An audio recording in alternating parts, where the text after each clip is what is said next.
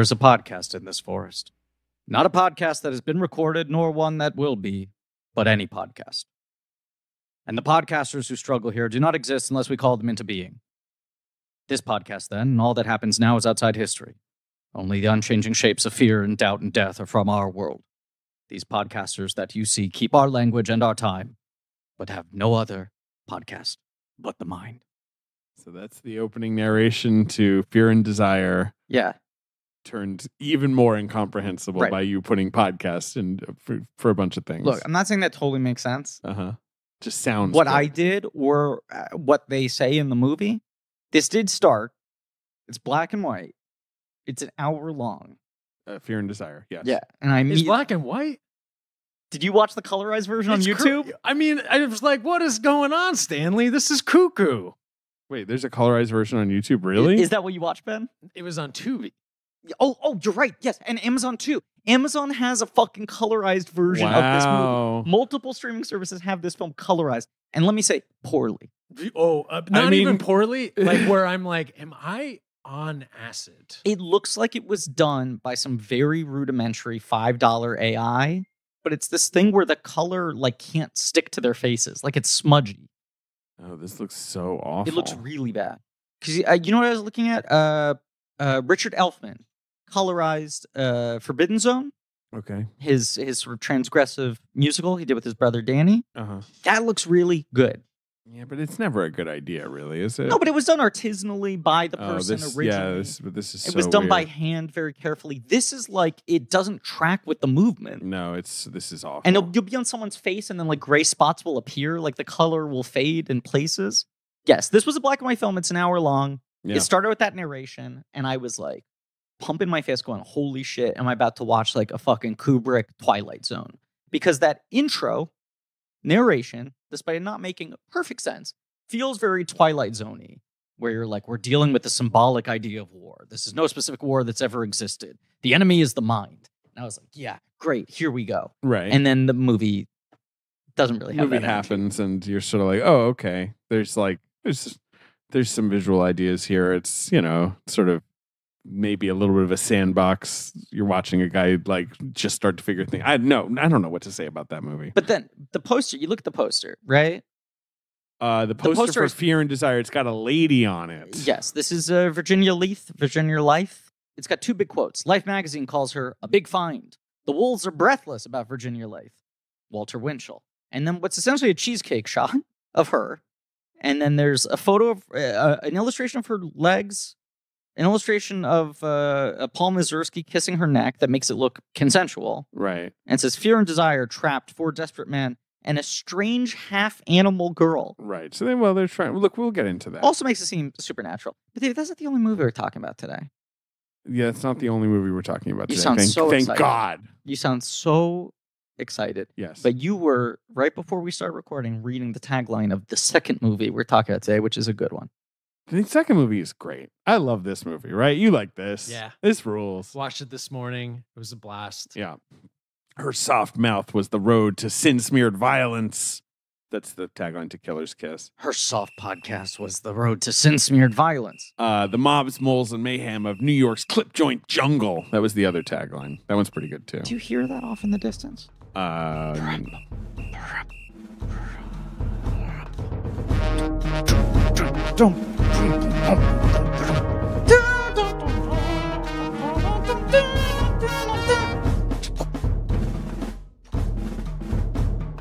This parade, David, can mean only one thing. We've never done a parade before. Marching towards us, it's the new miniseries parade. Yes, a March Madness winner wearing his crown. The parade is marching towards us because this director we're talking about now won March Madness. Right. We don't have to sound so depressed about it. It's very exciting. Stanley Kubrick. The director is Stanley Kubrick. He's and this is quite well known. Blank Check with Griffin and David. And this podcast is Blank Check with We're Griffin not as and well David. known as Stanley Kubrick. No. My name is Griffin. My name is David. It's a podcast about filmographies, directors who have massive success early on in their careers and are given a series of blank checks to make whatever crazy passion projects they want. Sometimes those checks clear. Sometimes they bounce. Baby. It's a miniseries. The films of Stanley Kubrick. It's called Pod's Widecast. Yeah, that's what it's called, right? That's what it's called. And today, we're talking about his first 2 films. Yes. One of which he essentially disowned. Yes. And the second one, which he counted as his first film, but didn't count as his first good film. But I feel like The Killing is the first one he stood behind and was like, this is reflective of who I want to be as a filmmaker. Yes. I think he viewed these as 2 rough drafts, and one of them he kind of disqualified. And Killer's Kiss was also messed with, so maybe he resented that, which we can get into. He didn't like the ending. Right. Yes, these are his early works, and I feel like in the case of Fear and Desire, that was a movie you couldn't even see for a long time.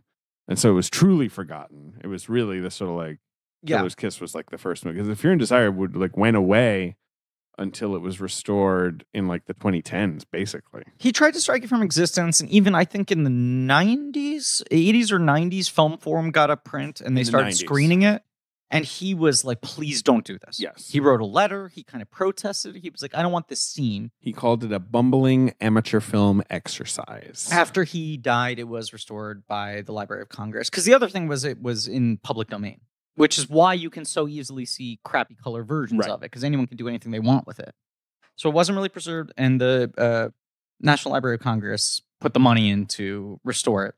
Put it back into circulation. But we'll get into all that. We'll get into all of that. But this is our table-setting introduction episode for Stanley the Manly Kubrick, who is an American film director of some renown and lived for 70 years and made 13-ish movies, right? Sure.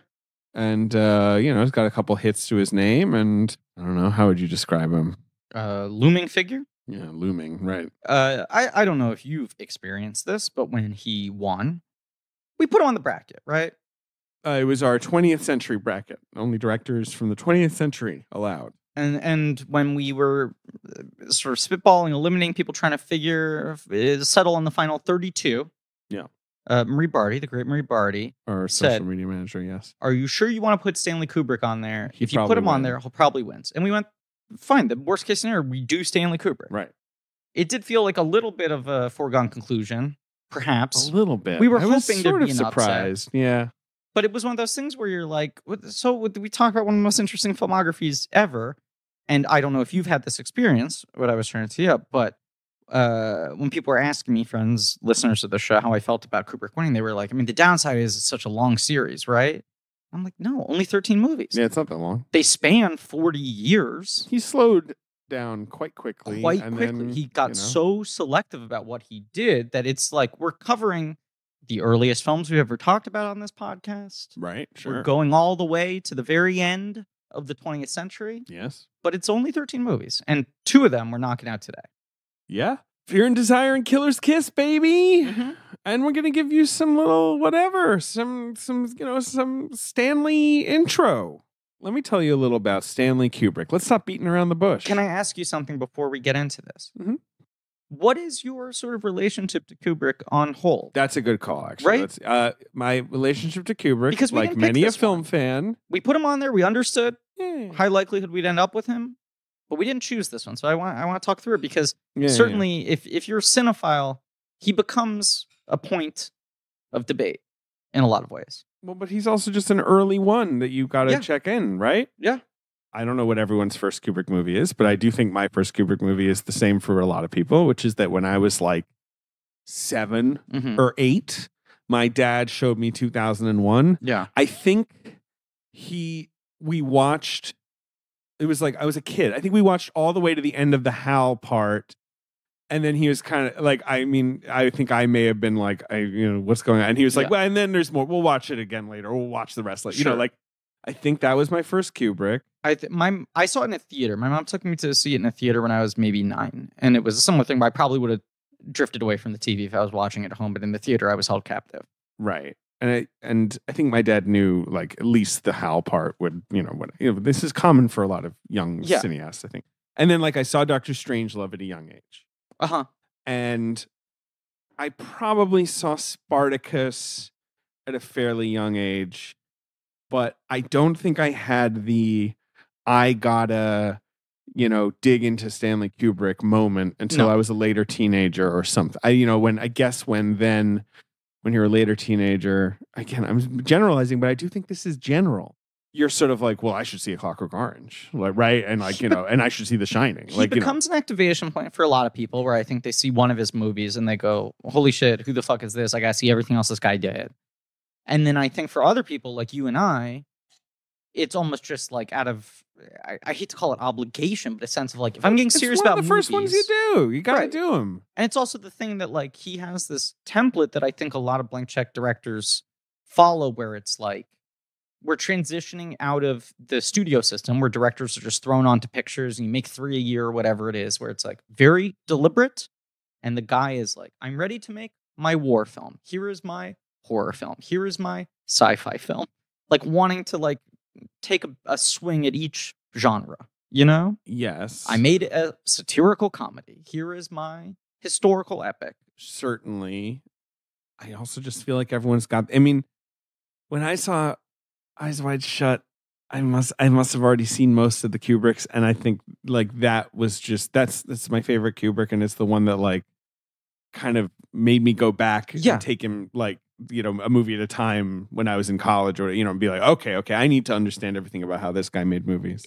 That's my favorite too. I've always admired him a lot more than I love his movies. I love Linden, Shining, and Eyes Wide Shut so much, and have seen them all so many times. I've never seen Linden. I'm really excited to watch it for this. You've never seen Barry Lyndon? Blow in your fucking mind. Yeah. Did I know that? Maybe you've told me. I've watched like parts of it on TV, but I've never actually watched Linden. That's the best one, I think. Okay. And I've never seen Spartacus either. Sure. Spartacus and I feel like I've seen all the other major ones. Well, what do you mean by major one? Well, Shining, Full Metal Jacket, Clockwork Orange, 2001. Right. I've seen Paths of Glory. You've seen Lolita? I've seen Lolita. So you're naming all his movies. Right. So these first 3 I hadn't seen before. Oh, sure. Right. Yeah. Haven't seen Linden, haven't seen Spartacus. Except I had never seen Fear and Desire. I bought the Blu-ray and I watched it for this episode.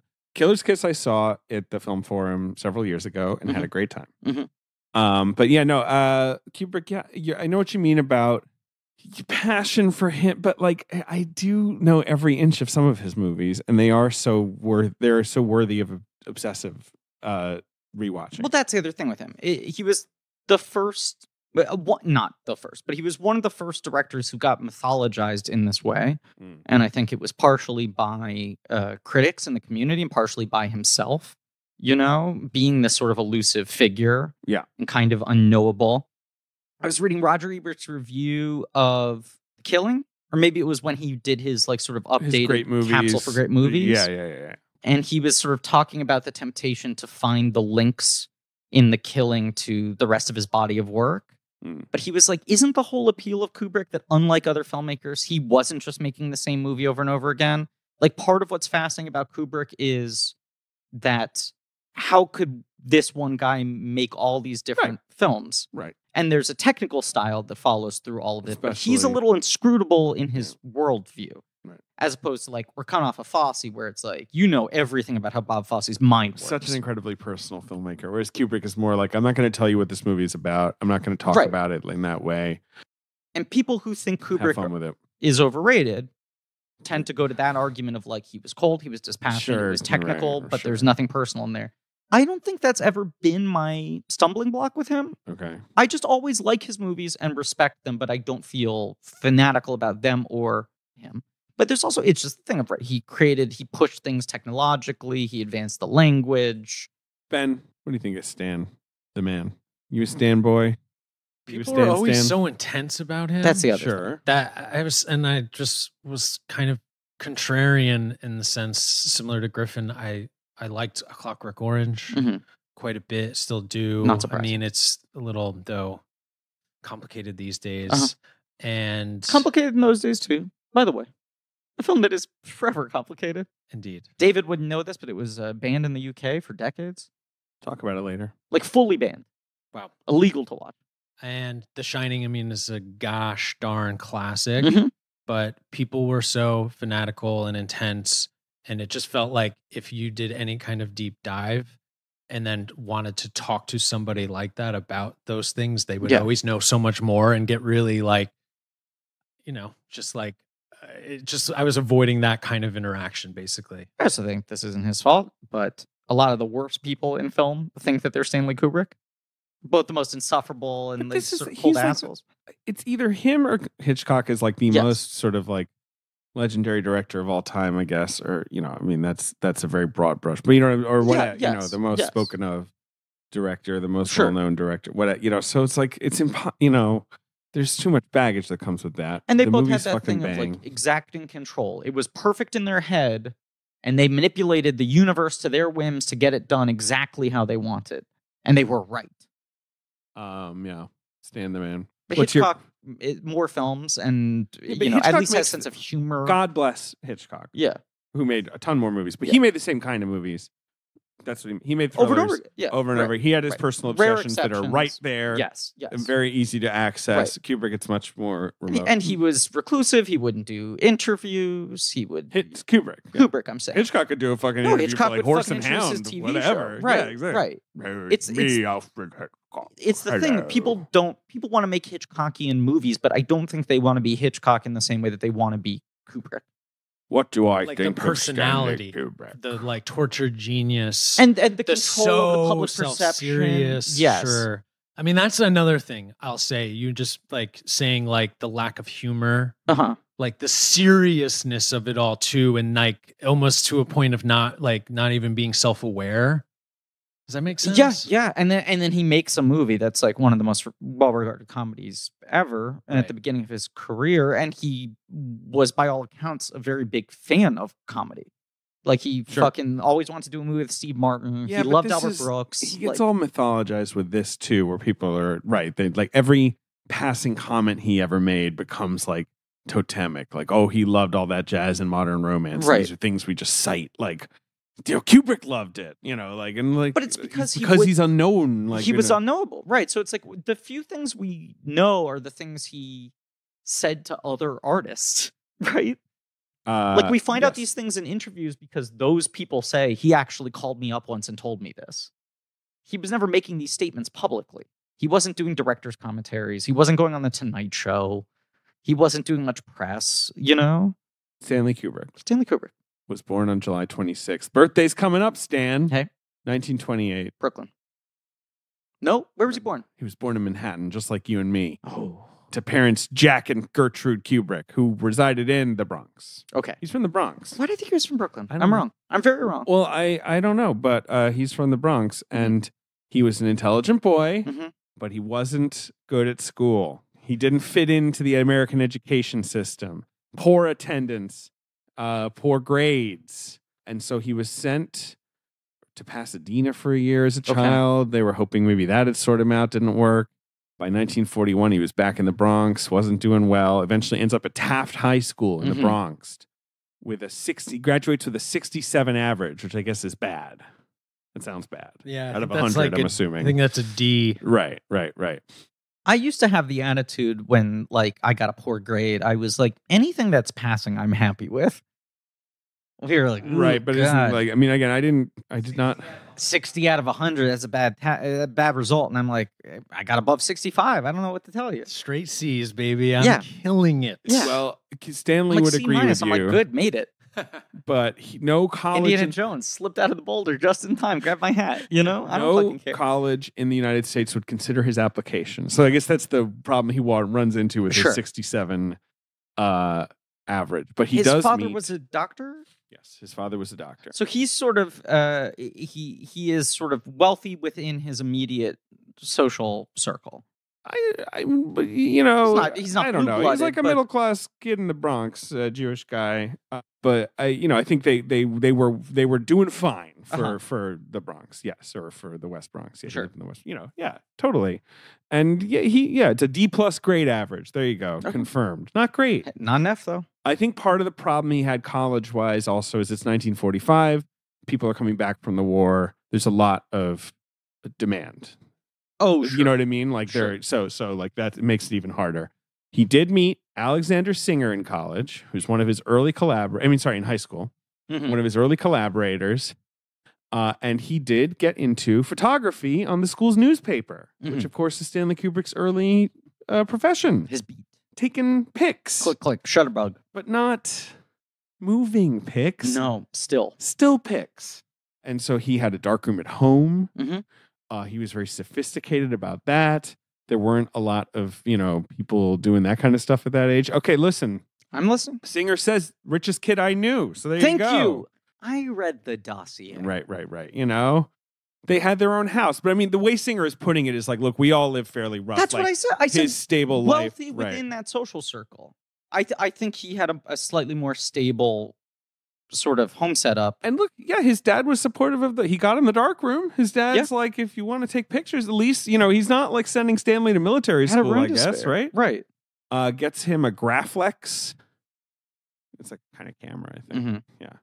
And Alexander Singer wants to be a film director. Right. Singer's the one who kind of turns him onto the idea of film, right? And I think more than anything, what's appealing to him is how confident Singer is in knowing what he wants to do and how to do it. Yes. He's a kid looking for a fucking purpose, Singer's idea is to make a movie of the Iliad, Homer's epic poem. Easy. Yeah, exactly. Seems easy in the Bronx in 1945 or whatever. So he draws sketches of how to do this. Kubrick is supportive. Kubrick starts going to night classes, but before he even really gets into that, he gets an apprentice photographer job at Look magazine. Now, can we say, a great name. Look. Reading through this dossier, seeing the name Look magazine over and over again, every single time I saw it, I went, cool. And he works there from the age of 17 to 21, Mm-hmm. big break, and learns all about photography. It's, he learns on the job, right? He's learning at the hands of skilled people. I talked about, I think, in one of the Demi episodes that I feel like most filmmakers, and getting back to what we were talking about, are either like architects or anthropologists, right? Mm-hmm. There's either a thing they want to construct or there's a thing that exists that they want to capture. And it is a thing that's interesting about Kubrick. And it's interesting when you start with these early films as we are, that it's like he goes from being a photojournalist to a documentary short subject filmmaker to making these short his first couple films feel a lot more documentary-esque. Yes. And as time goes on, it becomes more and more precise. Like he does go from being a person who's trying to capture things out in the wild to a person who's trying to create his own reality. Right. Photography seems fun. Yeah, photography rules. He shot Montgomery Clift with a camera. Not with a gun. Don't accuse That's me. a cool thing he did. Yeah. Have you guys ever worked in a dark room? Yeah. Worked with like film cameras? Yeah. I was a big photography kid. Same. Yeah. I got really into it. It's such a fun thing, but it in these days it just feels like it's expensive. You got to put it in the magic juice, and then you move it around with tongs, and then the picture appears, and then you put it on a little clothesline. It rules. It's so fucking cool. And then is it really drip, cool. drip, drip, dry. And if you open the door and the light comes in, you're gonna ruin them. It was one of those Right? things where I was like, that was Did I like, nail it? Yeah. Okay. yeah, that was like one of the better hobbies I Does seem had nice. that I Yeah. really enjoyed. And I enjoyed the whole process of it. And I enjoyed the darkroom and everything. And it was just like in the years of my adolescence, my teen years, I saw it become harder and harder to buy film, to find places that gave you access to a darkroom. It was like taking classes and then they were like disappearing in real time. And just getting really expensive. Yeah. Like the paper, everything was just becoming less and less available. Yeah, and I had like an old Russian Krasnogorsky 8mm film camera, and I made like short films on it. And then it was just like, oh, there's one place you can get this developed. There's one place that will transfer this for you. Right. And it's like a window, and it costs $1 billion. Like all these things just became so fucking difficult to do, but it's a great process. It's a great excuse to break into abandoned buildings and take pictures of decay. Well, That was a big subject of mine. Decay. I like the idea of you dressing like Jimmy Olsen with like an old school camera and a flash bulb as a cover for people who would yell at you for loitering or trespassing and be like, gee Williker, sir, I'm just a photojournalist. I'm not doing anything I was unimportant." never that smart. While working at Look, Uh-huh. Kubrick marries his first wife, Toba Metz, Taft graduate, who I think he was married to for just a couple years. They get And divorced I in think 51. Singer had a quote where he was like, they weren't really married. It was just like a relationship. They were just dating. They were in their teens. They got married essentially right to avoid whatever, like Indecency impropriety. laws. Yeah. Right, so they could hold hands in public without getting arrested. His second wife is Ruth Sabatka, a dancer who's in Killer's Kiss. Who is in Killer's Kiss, and eventually, when she meets him, he's still married, but they get divorced in 51, and Ruth marries Stanley Kubrick in 52. Isn't that crazy to think about that era in time where if you wanted to ask someone out on a date, you essentially had to ask them to marry you and go like, I'll give this a shot. Yes. It is really crazy. It is weird. Right? It's also crazy from then the other side of it, right? Where it's just like thinking as like a woman in those times truly had like no rights. No, absolutely. And very often it wouldn't be like Kubrick and his first wife. They just stay married forever, even if 6 months later they realize they didn't like each other.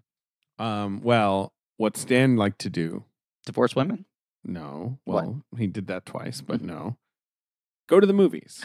He would see every single movie. Every single movie. We used to go to terrible double features. This is David Vaughn, who shoots, who's the director of photography on Killer's Kiss, I think, or maybe not. He's an early guy. But they go see double features just on 42nd Street. He was only interested in the way films were made visually. If actors started to talk too much, he would read his paper by whatever light he could find until they stopped talking. Very annoying audience members. Incredibly annoying. Just rustling the paper. He was very critical of films. He was obsessed with them. He wanted to see everything. You go to the important movies, too. You go to Museum of Modern Art to see Diary of a Country Priest, an early favorite of Stanley Kubrick's. Maybe Steven Spielberg's. This is another Kubrick mythology thing, though, is that he like sort of willed himself into being a film genius. Right? He didn't work up the ranks on shoots. He obviously didn't go to film school because that was not really a thing. But it's like he just saw a billion movies, then made his first film, Fear and Desire, which was essentially making a film as film school. Like, teach myself to do this by doing it. Right. And then he was a filmmaker. You know? Sure. I mean, Nolan sort of has a similar trajectory. Yeah. I mean, part of what they keep saying is that he would keep seeing these movies and be like, I know why this is bad, and this is what I would have done differently. Right. Like, he's very obsessed with sort of like, I can see how this could have been made better with these run-of-the-mill Hollywood movies. That was his whole thing, was he was like, I don't know if I can make a great movie, but I know I can make a movie better than 40% of what I'm seeing. David? Yep. These are pretty sweaty movies. Yeah, that's true. Fear and Desire is kind of tropical or whatever. It's got some sweat. Yeah, but there's some flops. People are panicked, too. These are movies of people under pressure in difficult situations. Which I'll tell you a difficult situation I found myself in recently that produces a lot of sweat. What? Sleeping. Yeah, it's true. It can be quite warm. You want to be cool. I don't know if you know this, David, but this goddamn global warming has made sleeping no day at the beach. Or it is like a day at the beach because it feels like you're fucking lying out in the sun. Right. I don't call it global warming. I call it hot girl summer, eternal hot girl summer.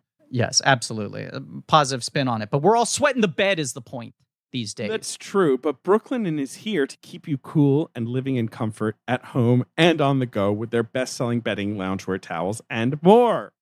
Yes. This stuff is breathable, folks. They help make your entire bed feel like the cool side of the pillow. The important thing is you can replace your heavy winter bedding with their lightweight comforters for the ultimate breezy, light as a cloud feel. Because they're crafted with smooth, long staple cotton, you're drifting off to sleep in no time while staying chill through the night. You know what I love doing, David? I love ordering products from Brooklyn and trying out things in different colors so I can have different combinations that Brooklyn and I already have. Right. And maybe this makes me sound like a simp and a bootlicker for Brooklyn, but then that's what I am. I accept the title because I love them. I love Rich and Vicky Fulop, and I love their products. And right now I'm looking over at my bed, and I'm rocking like a dandelion yellow and like a dark green. I think it was called Mojito. Ooh, you're a fiend for it. I know, because I used to do green and pink together. Nice. And now it's like I got yellow and green, and then my next rotation, next wash will be pink and purple. You see what I'm doing there? I mean, I like it. It's colorful. I don't know what to tell you. I like it. I like Brooklyn, and I like sleeping. And Brooklyn makes one of my favorite activities, if not my favorite activity, even better, and it keeps me cool. Okay, well, head over to Brooklyn Inn today to keep your cool at home and on the go all summer long. Go to brooklyninn.com and use promo code blank to get $20 off your purchase of $100 or more and free shipping. That's BROOKLINEN.com and enter promo code blank for $20 off and free shipping. The first two movies, he essentially gets financed by parents, friends, and relatives who run pharmacies. It's funny. On both of these films, you read that all the money came from like fucking pharmacies and drugstores. That it's like those were the sort of most cash liquid people he knew. And he just sort of gave them the pitch on the investment. He was able to teach himself a lot of the photography, right? So it's like he understood that language, that workflow. But by all accounts, these first two movies, and especially Fear and Desire, were like, I'm going to learn how to do everything right by doing everything wrong first. Well, before we do talk about that. Yeah. Just answering his question. He's obsessed with Sergei Eisenstein and Vsevolod Pudovkin, the second Pudovkin especially, who wrote a book called The Film Technique. Mm-hmm. He read that obsessively.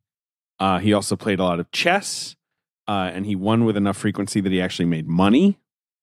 And he saw chess as a great analogy for filmmaking because you have to balance resources against the problem, right? You have to, think ahead calmly. You have to be like, is this the best idea? Are there better ideas? This is this whole thing with chess. In a lot of ways, I think that's the thing that gives him a weird advantage, that he's able to shift it into that mindset. Because I do think a lot of the sort of self-taught, self-proclaimed film geniuses who just watch a billion movies and then go like, I could make a thing better than this, know how to theoretically make a great film in their mind. But the thing they struggle with is when they get to the stage where it's like, now you are interfacing with other real people in real time, working against a clock with a set amount of money. And then a lot of those people crumble. They don't know how to win over people. They don't know how to communicate their vision to other people.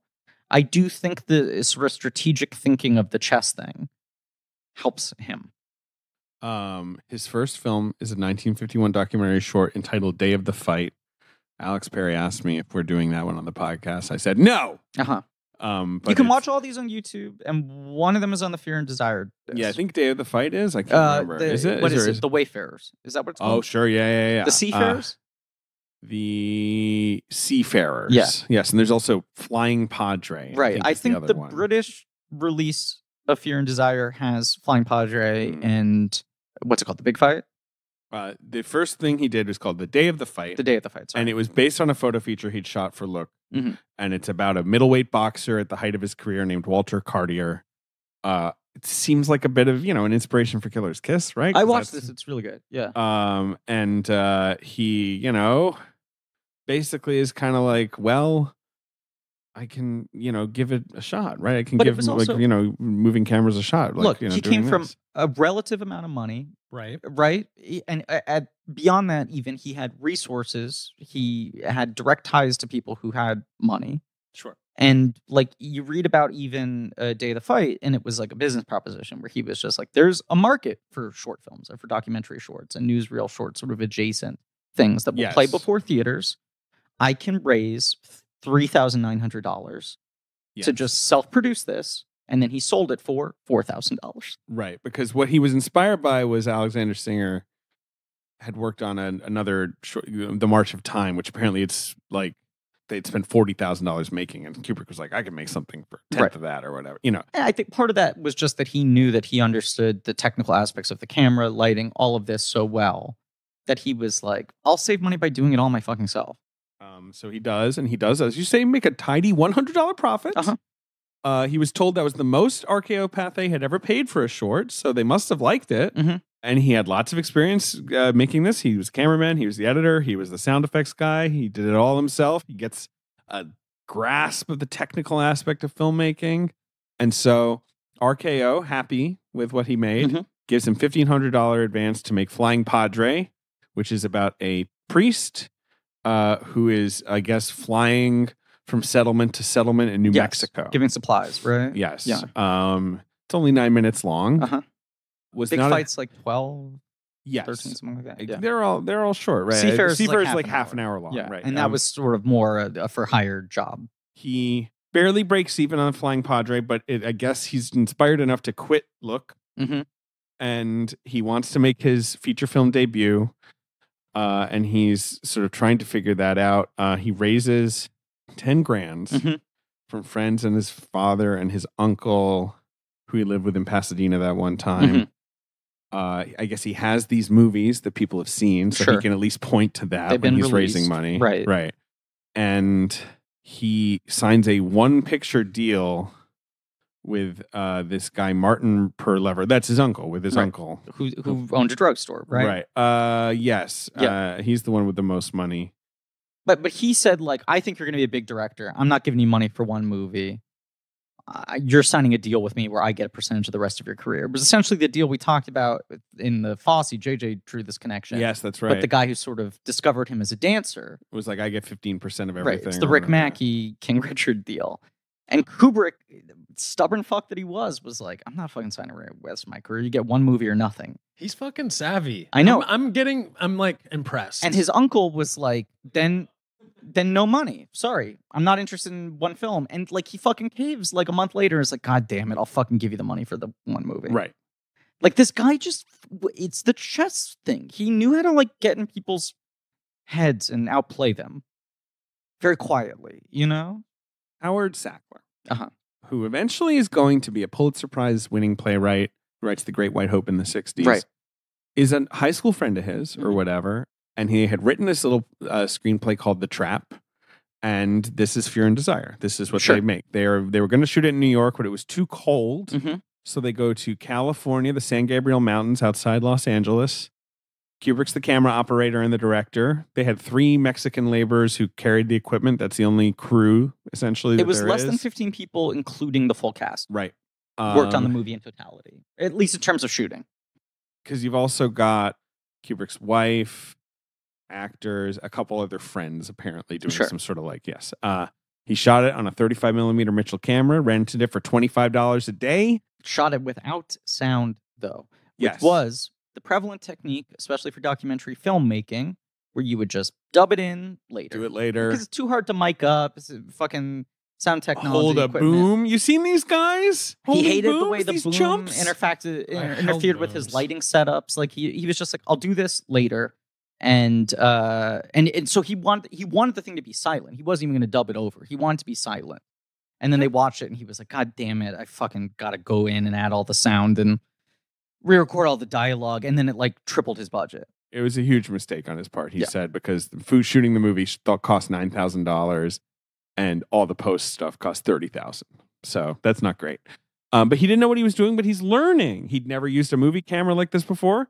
The Mitchell that he's using, he's learning that too. He's learning how to like load film, 35 millimeter film and all that. David and I were texting about this while I was watching the film.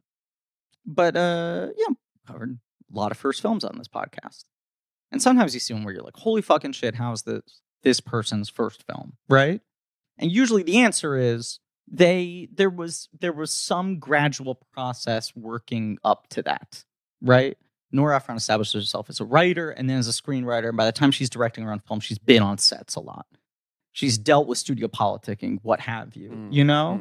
The Wachowskis were doing like for hire screenwriting work, spec scripts, whatever. Like all these people have these things. The hardest thing to do is, I think, to not even step foot onto a production for the first time as a director when you've never done it before, but to like make your own production.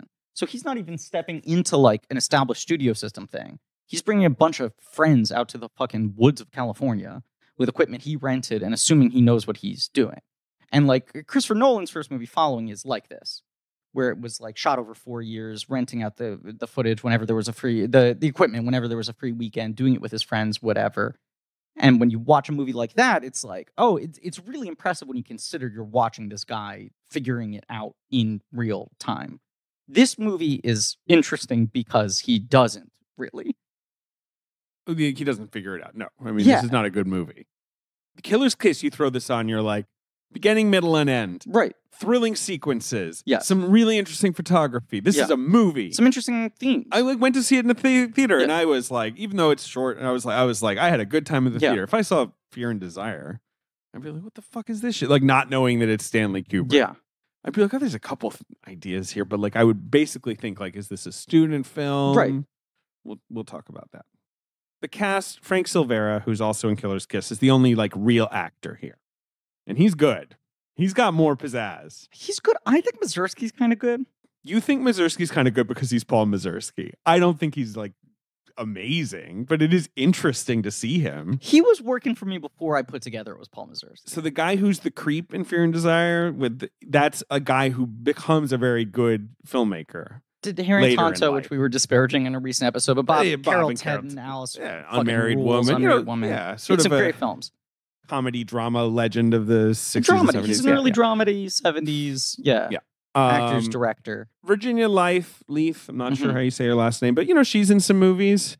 What's it called? The Man with the Screaming Brain. What's that movie called? The Brain That Wouldn't Die. Man with the Screaming Brain is a Bruce Campbell film. Very good name. I know. I mean, I like that. Bruce Campbell it's like a 2000s. He did his sort of homage to Corman movies. I think it's called The Man with the Screaming Brain. The way Mazursky puts Kubrick is, here he is, right? He's doing it all. He's doing the lighting. He's doing the camera work. He's doing the editing.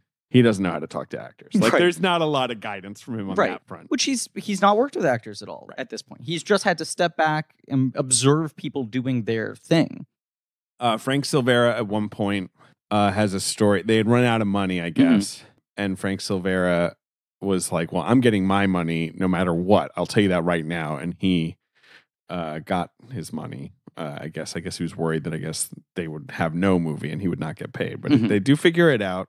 But it does just feel like a lot of the stories are like the thing he had not yet figured out at all is how to direct actors or anything like that. And then there's the other thing you said about the dubbing and all that. Like it's a lot of mistakes are being made. It's partly why he disowns this movie, probably. I know, but you know, for me, like that's not even my issue with this film. It's I don't think they had a clear enough story. Yeah, there's not really a story. Right. That's the thing. Because I'm like, I love watching fucking rough, primordial first films from directors. Such as, like, what's a good version of this, right? Like, well, I think I agree with you. I think Following is a good version of this. Yes. In that it's reasonably entertaining. You see the pieces. Following is a better movie. It's not a great film. Great, right. But at least it's something. And I kind of like these early films where the filmmaker's process is so apparent, Yeah. I mean, a movie that I think is great is, which I saw for the first time recently, Story of a 3-Day Pass, the Melvin Van Peebles movie, which was similarly a first film that he kind of scraped together outside of the system. That movie's got like such incredible feeling in it. I mean, the fucking original version of Shadows is unwatchable. It's tough to watch. I've watched that. No. I mean, it's the one he won't let anyone see. And you mean I've never seen. No, but I think the version of Shadows that exists is like that. Is similarly like there's interesting stuff in here. It's very much a first film. A movie, right? And then Faces is like a first proper film. I remember I watched Shadows because was it restored and there was like a New Yorker article maybe about the restoration of like, this lost, like, and like I remember I watched it as a teenager and walked away just being like, I don't know what, like I might as well have just read the magazine article. I don't know what I'm supposed to take away. What the guy's name is. I think it's maybe M.T. Carney, who's like the leading Cassavetes historian, uncovered the first version of Shadows, which Cassavetes hated so much he like put it in a box and said like no one will ever see this, and reshot the movie entirely with different actors. And then he got a copy and Ray Carney, perhaps? Yes, thank you. Yes. Was going to restore it and release it, and Jenna Rollins, and I'm forgetting the guy's name, he was Cassavetes' producer, blocked it from happening. But like, I wonder if that movie looks like this. They get the music done by Gerald Fried, who is like some oboe major at Juilliard that Alex Singer knows. He's like the only musician he knows. It's a lot of shit like that, right? Just sort of bringing in people. He says the music was supposed to mourn the world's innocence. Okay. Did you get that from the music? Sure. Okay, cool. The movie is then retitled Shape of Fear, and Kubrick is looking for a distributor. I mean, especially in the 50s, this is an insane way to make a movie. This isn't how you do it. No, not at all. You don't make a full-ish, like a 60-minute movie with no real plot about like soldiers in a war who meet a woman and then try and find a distributor. I mean, like that's no, this movie also feels like it's like adapted from a poem. Like it doesn't even feel like it's a short story adapted to an hour. It feels like they had an idea of a feeling and a theme, and is not really dramatized. And there'll be moments that are kind of gripping, but it's like he's basically got the thing of like, in war, men go crazy. They become so overtaken by their primal fear and desire, right? Like that's his whole fucking thing. And then you're just sort of like, at minute 10, you're like, I get it. Yeah. Because at times I'm like, is this kind of referencing the Spanish-American War? The Spanish-American War or the Spanish Civil War? The Spanish-American War. I don't which know. took place on an island, right? Well, I mean, obviously it's coming out during the Korean War. No, I know. But And I'm maybe saying there's some referencing a past the Spanish-American conflict. The opening narration I found so War is interesting because it mostly felt like Cuba and Puerto Rico. it's obviously. abstracting Right, the war and being like the enemy doesn't matter where they are, doesn't matter. They're in the primal state of war. And then the movie doesn't feel like it's really doing that. And I wonder if the narration is just him being like, I don't want to have to fucking pick. Yeah. Like it almost feels like a Top Gun Maverick thing of just like, just let me tell a story about war without like right, without it being a specific being war. anything. I don't know. Yeah. He eventually gets an indie film distributor called Joseph Burston, who released foreign films like Rome Open City or Bicycle Thieves. Sure. He sees it. Good movies, by the way. Those are good movies. Yeah.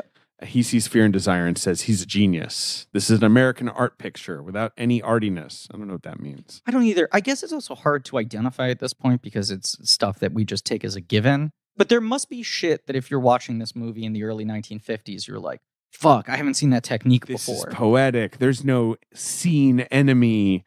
Like, Right. what does it mean? So it gets art head distribution. It But gets the a couple newness good of it is reviews. gripping enough to overwhelm the fact that there's not a lot going on, you know? It makes no money. But when But- Kubrick later gets money, he pays back his investor. Nice. Yes. Kind. But and he Well, and kind, he better. Thoughtful. hey, fucking Earl's Yeah, I guess low bar, but you hear so often about people not doing that. Kubrick is embarrassed by this movie. Yeah, it doesn't like it, disowns it. It's not a film I remember with any pride, he says. The ideas we put across were good, but we had no experience to embody them dramatically. It was really just a 35 millimeter version of what a class of film students would do in 16 millimeters. Yeah, and you feel like if he was in film school, he would have made a 15-minute version of this and got it out of his system rather than having to put on it, this needs to be a commercial enterprise. Yes. I'm raising money. I have to make it back by distributing it. It's the challenging thing of this medium that we all love Yeah. and we've been talking about on this podcast for how many freaking years? Ugh. You need 7.5. a lot of people and a lot of Yeah. equipment and a lot of planning. It's not like something that you can just, oh, I want to try this out. No, and it's why film school is popular because it's like, art school for other concentrations is teaching you technique, form, all of that. Film school is also giving you the structure of like, the school is operating like a studio. The crew is going to be your classmates. There's common equipment you're all renting and sharing. Like it's hard to do it outside of that. And the people who get there without going through film school, as I said, tend to take circuitous paths and work their way up to the position of director, having first done other things surrounding a film production.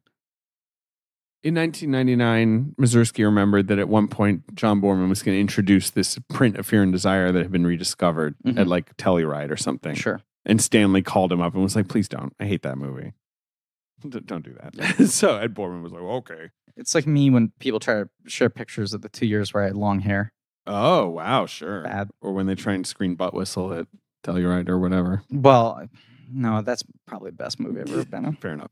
I want to see this long hair pic. I Bad, think I've seen a bad. couple long hair at Griff's. Bad. They're It's not your rarely in best circulation. look. It was not. Okay, This is when I was like I'll- 13. Yeah. I want to look like Tom Cruise. in It's a Mission little Impossible 2. stringy, is from what I remember of like a Facebook photo I saw or whatever. This is a little more carrot toppy. Unfortunately. Sure, well, that sounds great. I kept on being like, when is it going to flip back like Tom Cruise? And no one explained to me, you have curly hair. Maybe someone could have sat you down. My parents made several mistakes. Go on. That's it with Fear and Desire. Do we want to talk about the plot of Fear and Desire? Act Yeah. 1. Yeah. Soldiers are walking around. Yeah. They're Act 2. stranded. Their plane went down. Their plane went down. They're trying to get back across enemy lines. Starting to feel a little bit tense. And then they find a raft. Uh-huh. So there's some raft business. Sure. And then they see a girl, Mhm. a peasant girl who does not speak their language, I guess. She The doesn't poster talk. refers to as half animal. Yeah, which made she's me not- also she wonder. seems pretty calm. Right, but between the opening narration and that tagline of the poster, I was like, is Stanley going supernatural? Is there some fucking twist here? And it's like, no, they're just saying she's half animal because she doesn't speak English. Tie her up to a tree. I don't really know why. I guess for her to not reveal their position. Yeah. Yeah. And then Mazursky kind of goes, Mazursky is left alone with her and goes nuts and Yeah. unbelts her, and she tries to escape and he shoots her. Mhm. And then eventually Frank Silvera, who's the one with a little more sure. pizzazz, goes off on his own. And so he's sort of on a raft for a while, kind of talking to himself. Right. Because when she gets tied to the tree, I was like, so is this whole is this movie the drama? Right. in the woods? Is this it? Right. The presence of What a do we woman do? finally unraveling them. Or is it the unravel of the accidental death and the cover-up or whatever? And it's like, no, that's sort of just a thing that happens. Well, also the youngest soldier loses it. Right. And his the way he's playing shell shocked or whatever, it's so crazy. And right. day one, like acting stuff. It's the other thing. I mean, I just find it fun, but it's the other thing that Kubrick becomes famous for, this very clamped down, toned down acting style, right? Okay. It's not naturalistic because it's very stylized, but he likes sort of bottled emotions. He likes quiet. He likes stillness. He likes all these things. It's weird to watch these first couple of movies where you do have people who are still going like, you see him, you know, I gone batty. Like he's just going to iron all of that out of his cinematic language once he realizes how to control actors. What else? Well, then there's the weird thing where we suddenly are cutting to these two generals just talking in a room, which I kind of like. Well, it's cool, interesting. Yes, but you are kind of like, who's this? Right. Like, you know, like just if you're again just trying to follow a plot here, right? You're like, I don't really understand, but yes, they are the. But enemies. It almost feels like a grand illusion thing where you then cut to the office and you stay in their perspective for a while. You know? Yes, it's an interesting idea. It's a very interesting idea. Yeah, it just kind of comes out of nowhere. Sure, but it partly just sort of seems motivated by like, look, we only have so many locations and actors, so yeah. We'll just cut to them. Once again, this thing shouldn't be an hour. I don't know who I'm saying this to. Like Stanley, right? Cut it down. Yeah. And then they kill the enemy general and escape, and then they get on the raft. Yeah, war is bad for the human psyche. That's pretty much what this movie is saying, which I agree with. I'm no more convinced by the end of it. Right. I was talking the other day about how anytime I watch a war film, I'm just like, you should stop doing this. Oh, that's right. You're not a big war film guy. No, because I go like, everyone should just meet in the middle and go like, do you just leave? Just leave. Yes, yeah, they tend to. What the fuck are we doing? Not want you to do that. I mean, if human history has shown us anything, is that I think we're working towards eventually coming to that conclusion. Gotta leave. Just gotta leave and just shake hands. Yeah, sure. Like, what are we doing here? What is it good for? One might ask. Yeah. Hey. Absolutely. Good God, y'all. Good God, y'all. All right, so this movie makes no money. Uh-huh. One would think box office game? Oh, yeah. I guess we might as well just do it now. Do we want to do the box office game for Fear and Desire? Absolutely. Okay. Wow, you guys just got so much more excited. I know, right? That's why I'm throwing it in here now. Thank God we didn't do this. We need a pep up. We need to do a bump. Thank God we didn't do this as just a solo episode. Yep. All right. The box office game for Fear and Desire, which came out the 1st of April, 1953 or something. Here it open to $0. Yeah, I mean, like, look, I'm doing my best here. Yeah. Number one at the box office is a musical film directed Remind me the year again, sorry. 1953. Okay. Musical film directed by Walter Lang, based on a stage musical. Okay. Not one I really know. Okay. Starring, a famous musical actress. Color picture? I think it is in color. Well, is it? Is it an Ethel Merman? It is an Ethel Merman. Okay. You nailed it. Okay. To 1953. It's also got Donald O'Connor. Is it Anything Goes? It's not Anything Goes. Okay, but Donald O'Connor and Ethel Merman did do an Anything Goes movie. But that's not what this is. I know. This is set in Washington, D.C., and it's about a socialite who is appointed ambassador to a tiny fake country. Did you know this title? Have you heard of this movie before? No, I don't think I do. The songs are by Irving Berlin. Okay. George Sanders is also in this movie. I don't know it. Is it called Those Fat Cats Up on Capitol Hill? I mean, essentially. I mean, this is wild, but is it Dr. Doom? Dr. Doom? Ben? Fake country? Yeah, it's not the musical Dr. Doom, as good as that would be. Yeah, that was 51 when Ethel Merman played Victor Von Doom in a musical. That was 51, Ben. That's the only thing that's foolish about your guess is the wrong year. The movie is called Call Me Madam. Okay, yeah, no idea. All right. At least I guess Ethel. get half credit for that or something. You know, I mean, Ethel was kind of a good, a good one there. Yeah. All right. So the next one is. Remember when Ethel Merman and Ernest Borgnine were married for like 2 hours? Sure. Then they were like, we got married and had sex, and we were like, what are we doing here?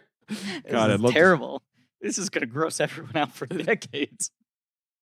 That's later in life too. I think she. Yeah. This is awful. We all make mistakes. That's what she said about her many marriages. In her autobiography, Merman. It's called Merman? It's called Merman. Okay. I just read that as Merman. Yeah. In her autobiography, Merman, the chapter titled My Marriage to Ernest Borgnine consists of one blank page. Funny. Pretty good burn. That's a good bit. All right. Number 2 at the box office. It's a biblical drama based on a famous biblical figure who has been dramatized many times. King of Kings? No. It's directed by William Dieterle. Is it a Jesus movie? Who's the guy who made it's not a Jesus movie. Who got, he made Life of Emile Zola and Story of Louis Pasteur, a lot of those like famous old biopics. So he's like the David O. Russell of his time. He's a guaranteed Oscar nom for any of his actors. Yeah, and he was always screaming at Lily Tomlin. This is a Rita Hayworth film. It's a Rita Hayworth film. Biblical figure. Is she Mary Magdalene? No. You're not going to get it. I'm not going to get it? I don't think so. What is it? Tell you some of the other actors. Charles Lawton. Okay. Stuart Granger. Okay. You know him? He's in Hitchcock movies. Yeah, I'm gonna get. Is it Moses? Is it a Moses No, movie? this is Moses why you're not going to get it. It's Salome.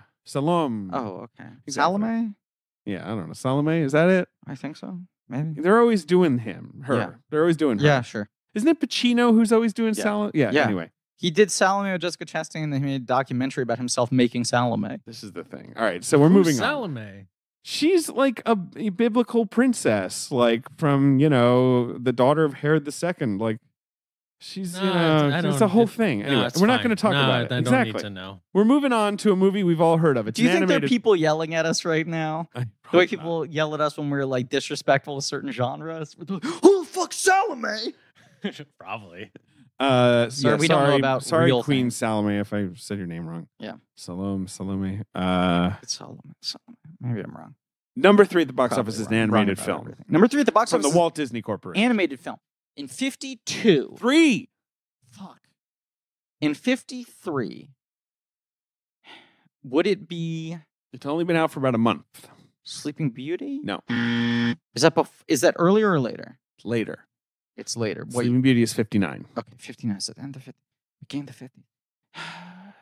Is it Cinderella? It's not Cinderella. That is 50. Is it a princess? No. It's not. No. 52. Post 3. Oh my God. 53. Not a princess. No, it's a hero.